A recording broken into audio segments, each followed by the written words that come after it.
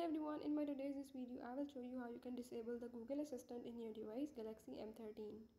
So if in this device, if you want to turn off the Google Assistant, or if you want to disable the Google Assistant, or you can say the Google Voice Assistant, you can easily do it just by following a few easy steps as I will show you in this video.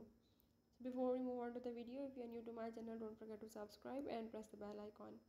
Now just follow the steps and watch the complete video and you will learn how you can disable the Google Assistant in your device. Let's watch it.